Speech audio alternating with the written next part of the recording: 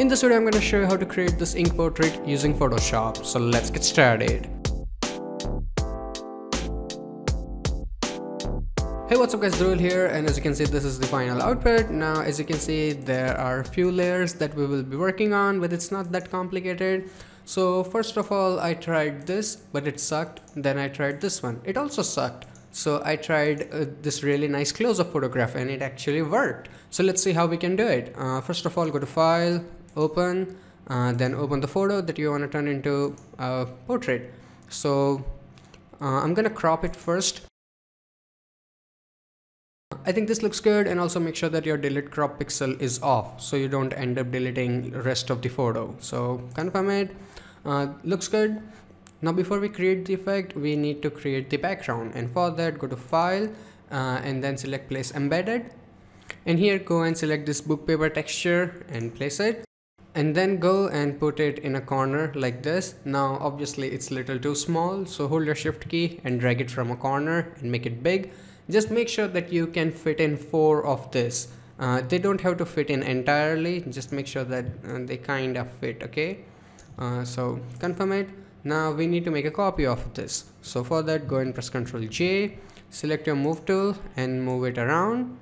Now if you can use as many different textures, like as many different papers as possible, but in case you don't have access to many resources, I'm gonna show you a work way around it. So I'm gonna press Ctrl T, right click and flip it vertical, so we can have a little bit of variety. I mean, it's still gonna look a bit obvious, but it's better than doing nothing. So now again, I'm gonna make a copy, Ctrl J, put it a little bit here, then press Ctrl T, right click. And this time I'm gonna flip it horizontal, right click and flip vertical as well. So it looks a bit different, I guess. And then again press Ctrl J, and then I'm gonna go and move it around like this.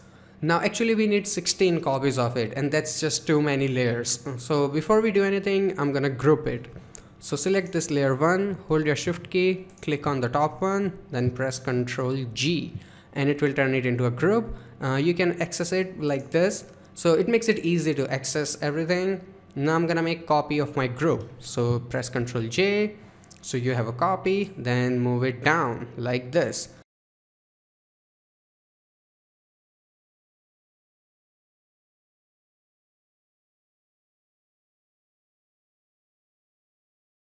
Now I know it still looks like that we copied the same page, but now it has some variety to it compared to nothing. So this is done. Now here comes a little bit important part, and it depends on power of your computer. If you think your PC can handle it, leave the groups just like this, not a problem. But if your computer is a little bit weak or old, I recommend that you flat your groups. So you right click here and then you select merge group. So it will basically turn your entire group into a single layer. Now of course this will take away your freedom of moving single page around, but on the other hand it will put a lot less stress on your system. So it's your choice, whatever you want to do.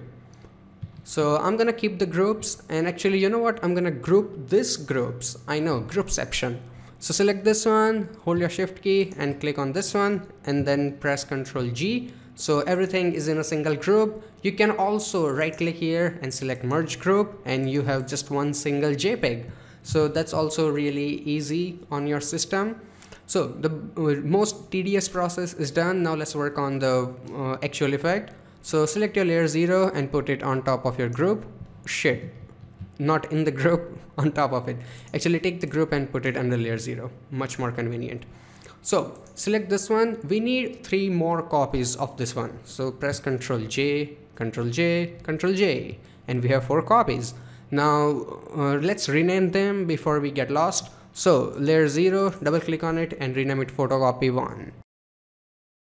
Now select second one, rename it photocopy 2. Now select third one and rename it to threshold and Sumi E. So I'm just basically gonna name it T and E. Now select final one and rename it to multiply. And this actually kind of explains the entire tutorial. So first of all, hide all these 3 layers, we don't need them. Just select the photocopy 1. Now we will start applying filters on the layers, but before you apply them, two things to keep in mind. One, turn your layers into smart objects. So right click here and then select convert to smart object. And another thing is make sure your colors here, they are black and white. Black in front, white in back. Make sure they are exactly like this. After that, go to your filter, then select filter gallery. And in the filter gallery, let me zoom out so we can see what the hell is going on. Okay, so here go and select photocopy, just like we named the layer. And your target is to make sure you have really nice thick black borders. Doesn't matter how you get it, what numbers you put in, I don't care. Just get really nice thick borders. So for me, I think somewhere around 5 in detail and 34 in darkness works pretty good. And in case you screw up something, you can always change it, so don't worry too much. I'm gonna hit OK. Looks, let's go to blending options and turn it to multiply. So basically when we put it on multiply, it will get rid of all the white color in the photo. So we have this really nice black borders. And I think we need to make them a little bit thicker. So double click on this filter gallery here and it will open it up. Let's zoom out. Now I'm gonna go and increase the darkness a bit and also a little bit more detail. That looks good. Hit OK. Perfect.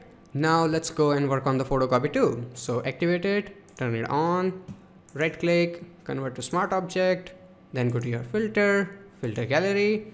This time we will be doing complete opposite.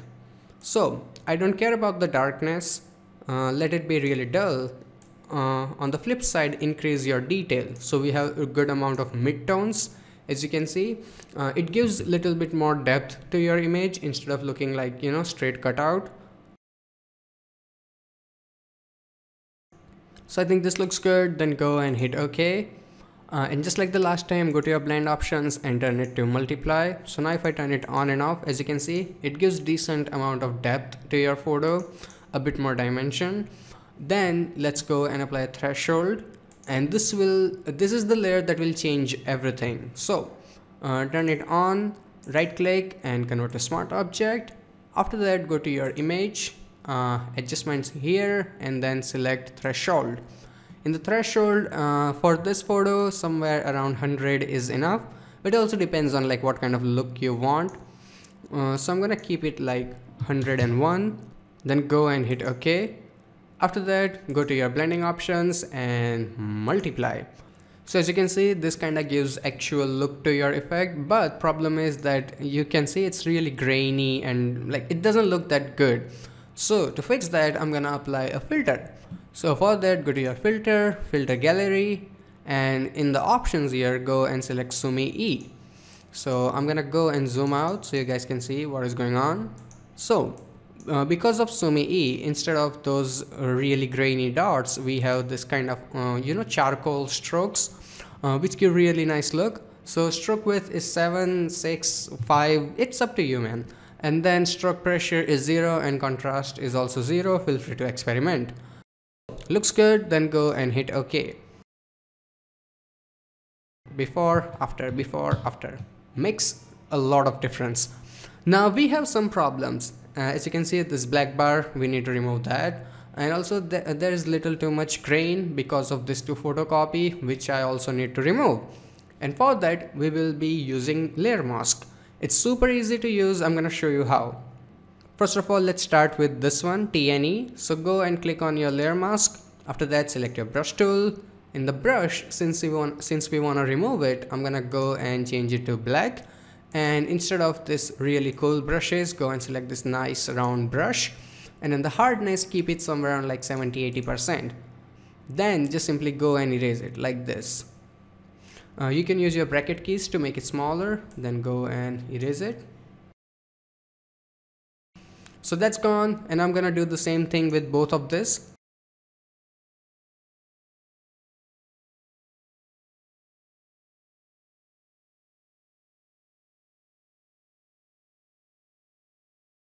So all the cleanup work is done, and now we can do the finishing touches.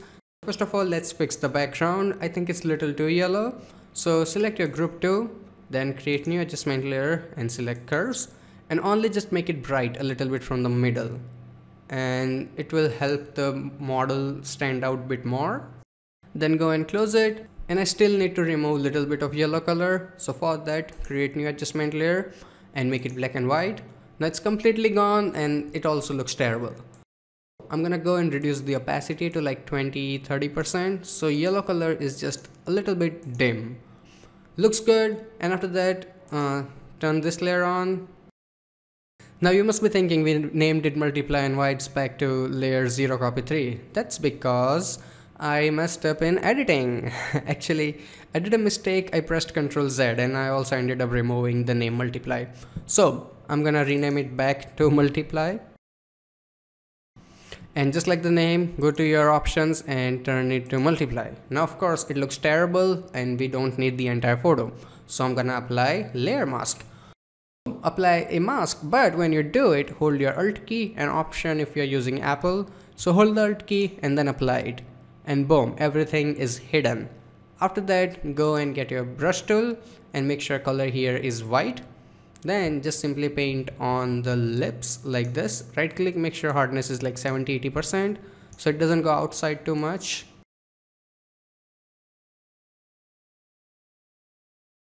Okay, now I need them to look more colorful, and for that, go to your adjustment and select vibrance. Turn this thing on, clipping mask, so whatever changes you do will only stay on the layer below. So I'm gonna keep it somewhere on like 80%, close it. And now the final thing, and those are paint brushes. So create new blank layer and rename it to paint.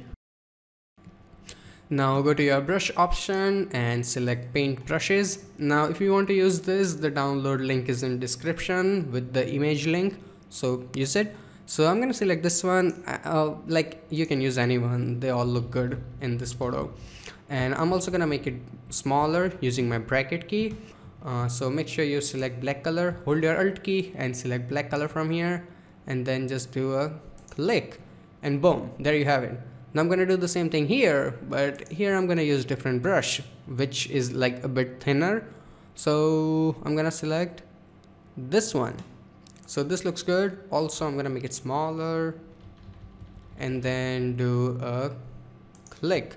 Now of course, to blend it properly, select your eraser tool and then erase it from the nose, so it kind of looks like it's behind it on the other eye. And also I'm gonna erase it from the eye, and just like that you can have paint dripping from it. I tried the same thing with the lips, but it kinda didn't work out, so I just kept it to the eyes. You can apply it on different portions of image if you want. So that's it, and this is the final output. I really hope that you guys learned something from this video, and if you did, hit that like button, and if you have any kind of questions or suggestions, feel free to ask me in comment section below. Till then, goodbye, take care, and have some fun with Photoshop.